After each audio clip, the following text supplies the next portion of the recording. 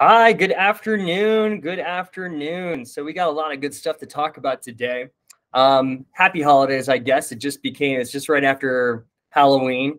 Already put up the Christmas decorations. This is my living room area, just so everybody knows.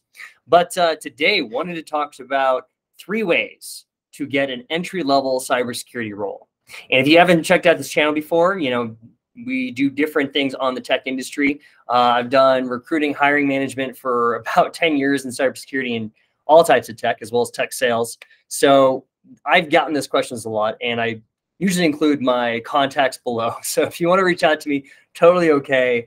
I am getting a lot these days, so just a heads up. But a common one is for a lot of entry-level cybersecurity engineers or people wanting to break into the industry. What do they do? How do they get there? What are some methods on how to break in? There's a lot of different methods, but we're going to focus on 3 main ones today. So kind of the breakdown, why is it tough to break in? First off, what is the 3 different ways and how do you actually stand out? So this is very, very crucial, and you have to be able to stand out the entire time. So first off, why is it tough to get into the entry level, get an entry level role? Well, it's really competitive. This is one of the most growing areas right now in all of tech. Everybody's trying to get into it. The majority of people are kind of going into data analysis or computer science, and there's definitely select people going into cybersecurity. And that's where it's going to have the most potential down the road, as well as right now, where it's the most in demand. There's way more jobs than there are people. It's only going to be growing, and a lot of people are able to do so. And there's a lot of ways you can do it. So it's very, very tough. If I put out a job ad for, and just so you have an idea, because a lot of people have been asking me this thing and they're like, why didn't I get selected? Wasn't there any follow-up? There's about 20 main companies that are hiring continuously. And then there's a lot of smaller companies, but those main companies, they're only hiring like a person per month, and every job ad they put out is getting 500 to 1,000 resumes per job ad. So be aware of that and put yourself in the employer's shoes when you're looking for a new role. So let's talk about the 3 ways that you can get an entry-level role. The first way is the traditional way, through a job ad, right? So the job ad, you can go through job ads, you can go to career fairs, you can go through an internship program. There's a lot of ways, and usually you're only going to get those if you have a bachelor's or a master's, kind of. And especially if you're going through a master's program, I mean, employers are going to be setting up at the career fair right then and there, ready to take you under their wing, or an internship. If you have a boot camp, if you're going through a boot camp or certification program, if you see my other videos, it's a little harder. It's not impossible, just a little harder to do so. When I was working with several of my clients, they only sometimes want to see a bachelor's. If you have a boot camp, they want to see years of experience. So I definitely recommend a boot camp if it's a reputable boot camp that has job placement at the end of it. Okay. If you want some info, definitely check out the description. There's ones that I recommend that will give you actually a lot of money off on your certification, as well as kind of like the boot camp that they have.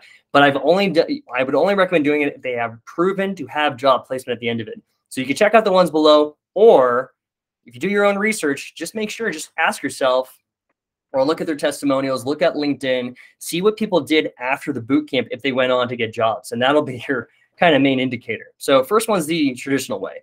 What's the second way? The second way is actually what's called the parachute way, which is through LinkedIn. It's kind of networking.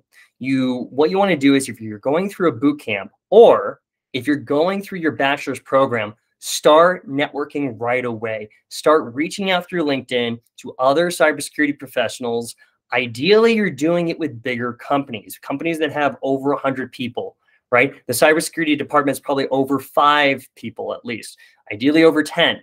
But you start networking with these people. You write them a message, you write them a comment, you ask them, hey, I'd love to do an informational interview, or I'd love to just take 10 minutes. I'm a student learning cybersecurity. I want to break into the industry. Can I take 10 minutes of your time? And that's it. And you're just really planting seeds in the cybersecurity industry networking, okay? And as you're going through your bachelor's, I would recommend doing this like every day. Like every day you're sending like 3 messages through LinkedIn to other cybersecurity professionals in the industry or companies that you're already looking out for. And you you send that message 3 times a day for like a year. I mean, that's like 1,000 people right there in your network. When you're going through your boot camp, which usually, you know, lasts a few months, or your bachelor's, which minimum a year, sometimes there's 2 years, sometimes there's 4-year degrees, but there's minimum a year. You want to be doing this, and then about maybe like 2 months before you graduate, you start reaching out to your network, and you let them know, hey, I'm in the market. I'd like to do an informational interview, or, you know, if there's anything going on in your area. 80% of the job market is not on the job ads. Okay. So the traditional way, you're going through the job ads, you're going through the usual way, or the thing that, like, you know, 99% of people go through. You want to be the person that stands out, and you want to do it through a reference. Somebody gives you a recommendation. And if you've already have a pre-established network, right? You have like a list of 1,000 cybersecurity engineers that you've made friends with. You've done, you know, if you did 3 people a day and spent 10 minutes on the phone with them, just asking their questions, getting to know them, making friendships, guess what? That took you 30 minutes a day. And by the end of a year, you have 1,000 people that can give you recommendations, references, and insider information on who's hiring and when. And if you plan it right and you do it with the right, correct timing, oh, you're easily going to be set up with the job. Okay. So that's kind of the other easy one. So that's called the parachute way.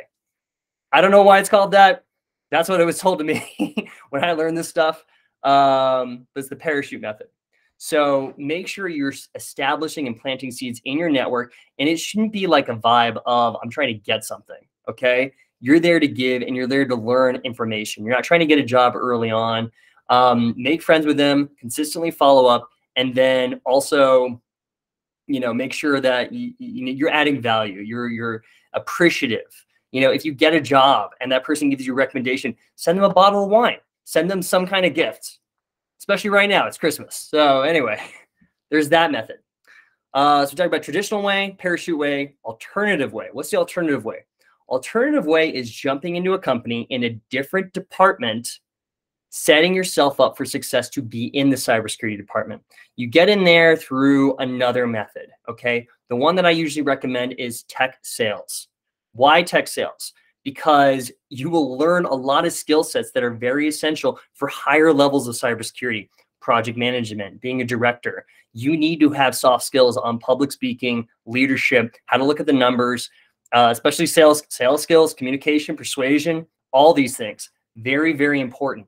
So, and you can also make a lot of money. You make a boat ton of money, a lot of money basically. But if you do tech sales, it's a great way that you learn the industry from the inside out. You develop those skill sets. You can still make money at the same time. And then after a year or two, while you're doing, this is the only example where I'd say using a boot camp is probably better because you're going to be spending a lot of time with sales. Using the boot camp, you then establish trust with the company. They know you're serious. You can move into cybersecurity, right? As long as you join a company that's pretty transparent and that wants to develop leaders, you can get in there, make them money. They're going to love you, and then transfer to cybersecurity. And even they might even pay for your training half the time. Not all the time, but half the time.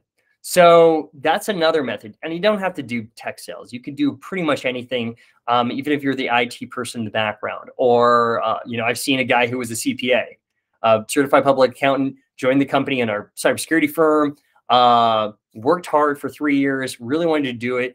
Company, because they trusted him and they believed that he could do the job down the road, they paid for his schooling, everything to become a cybersecurity, and he worked his way from the inside out of the company. So that's the alternative method. You start somewhere else in the organization and you prove yourself first, and they believe that you're such a good investment, they want to transfer you to cybersecurity, and that's another road you can go. So that's 3 ways: traditional way, parachute way, the alternative way. Just to recap, traditional way, it's going through career fairs, job boards, usual way. It's not impossible. It's just very, very, very difficult in the current thing, current situation of all things. Parachute way, start planting seeds, getting that network built up, learning all those things. Sorry. And then alternative way is go into a different department. Usually I would recommend tech sales. And then proving yourself there, you can still make good money, setting up the systems, learn good, crucial skills, and then transferring to cybersecurity. and become an asset that way. That's a really good blend of both. So those are some ways that I would recommend. How do you stand out? How do you stand out? Well, you want to make sure you have a strong resume. First off, you want to make sure you have a good network. Okay. Ideally, someone introduces you. And this is when we talked about that parachute method. You let them know that, hey, you're currently in the market. Do they have any recommendations? If they say yes, it's like, oh, great. Can you introduce me? So now you're not going through the job board. They're going completely around the system, and they're giving an introduction email with your resume. And then you simply follow up. You will stand out. Referrals get hired. I don't even know the metric, but basically anybody in our company who gets a referral or any other client companies automatically gets their foot in the door. So definitely consider that. You want to make sure you have also great interview skills. Okay. Great interview skills. Knowing how to answer questions, knowing how to build rapport with people. How do you talk when you think on your feet, when they ask certain questions, or your job history, or how do you do salary negotiation? That's the biggest one. So consider these things. I do one-on-one career coaching. It depends on, it really depends on my schedule and time, but if you'd like to check it out, I will include that in the description. The biggest thing is, something that we're going to start offering right now, and I built this up over time, and I've looked at thousands of resumes, is on our last call with a few different individuals, they were asking for resume templates. So if you want good templates that I've seen, that I've actually hired these people from, I will include that for free. I'm going to block out the names and certain obviously sensitive data, but you can use that as a template, because those are the ones that got people like noticed, and they'll get you, it's just going to increase your probability. So consider that. There is like an ultimate one that I kind of handled, but if you want some different resume templates for either if you're a software engineer, cybersecurity engineer, or even in the sales area, feel free to look in the description. I'll include a link so you can download those for free. Okay. So I hope that was helpful. Definitely check out some of the other videos. I'm trying to get, answer all the different questions. I appreciate, there's been people that have been reaching out, really a lot of gratitude for the people reaching out, asking great questions, saying that they like the videos. I'm glad they're helping. And I really hope that it's bringing a lot of value to you guys, and it really helps your career. And obviously I'm into health and fitness and personal development, a whole host of other areas. So feel free to message me if you have any questions on that one, because I love chatting about it. So talk to you guys later. Have a good one. Okay. Cheers.